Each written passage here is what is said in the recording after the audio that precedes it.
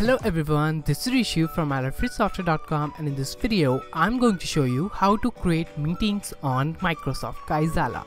The Let's Meet action will allow you to create meetings, invite user to the meetings, and also confirm the status of their availability.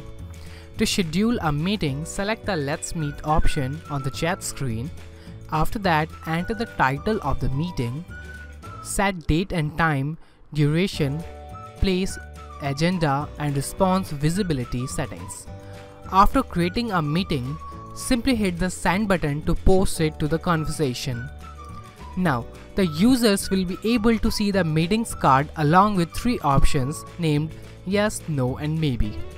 The users can select any option they want and you will be able to track their responses on your phone. The users can also comment whatever they want on the meeting card.